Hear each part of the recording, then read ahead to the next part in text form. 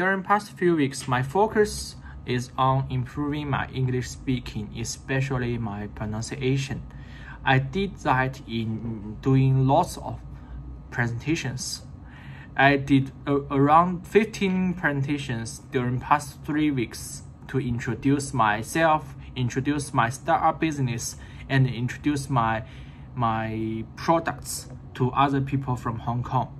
For example, last week, we have a Hong Kong CRC Info Day. Lots of people from Hong Kong UST, lots of students from Hong Kong UST, staff from Hong Kong Construction Industry Council, Hong Kong government visited our company, and I did a 30 minutes presentation to introduce what we are doing now.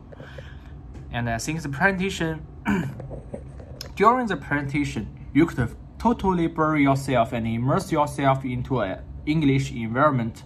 You have to think everything in an English style. So, like, organize your speaking and focus on the logic of your speaking, and that is a great way for me. And I will keep doing that in the future.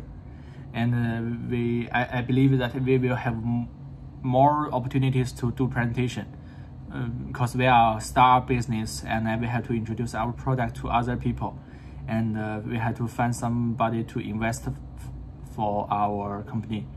So I will keep doing that in the future. And